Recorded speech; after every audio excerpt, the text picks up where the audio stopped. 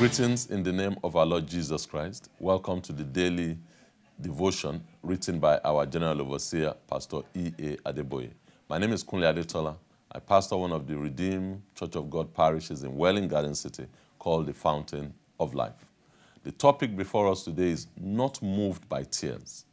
Our Bible passage is taken from Psalm 138, verses 1 to 3. I will praise you with my whole heart before the gods. I will sing praises to you.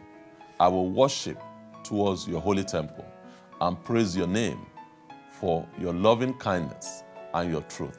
For you have magnified your word above all your name. In the day when I cried out, you answered me and made me bold and strengthened me in my soul. Our memory verse is taken from Psalm 138, verse 2.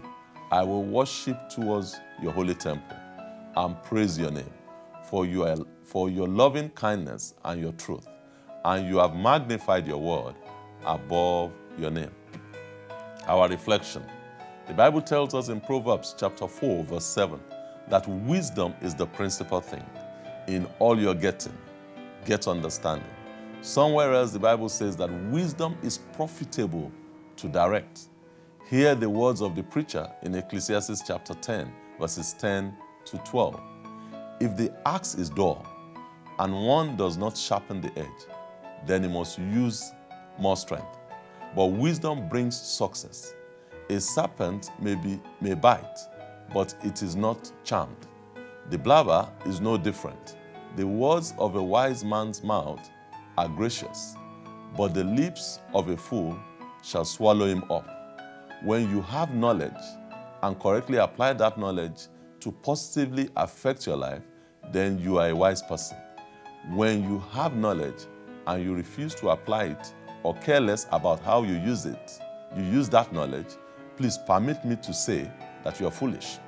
Imagine a doctor or a professor of medicine who is still smoking, knowing fully well that smoking kills. That is foolishness.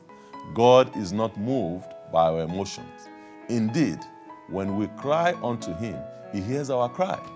But what moves God is his word and how far we are ready to go to obey his words. The word of God is settled in heaven, and that is what the Bible tells us in Psalm 119, verse 89. It says, once you know how to apply the word of the Lord to that situation, you are bound to find solution to whatever is the issue with your life. But if you are just emotional without applying the word of the Lord to your situation, you are just being emotional and nothing will happen. After the battle of Jericho, when Achan took the accursed things and Joshua went before the presence of the Lord and lay prostrate, begging the Lord for mercy, God ordered him to leave the state where he was and find out the problem with the people and what went wrong. If you have sinned, pray for mercy, ask for forgiveness, make amends, and stop being emotional. Apply the word of the Lord correctly, and it will profit your life. The importance of wisdom, therefore, is to know the right keys and apply them to open the door to your destiny. Stop beating about the bush. Action point. Pick a problem confronting you and find out God's principles on how to solve it.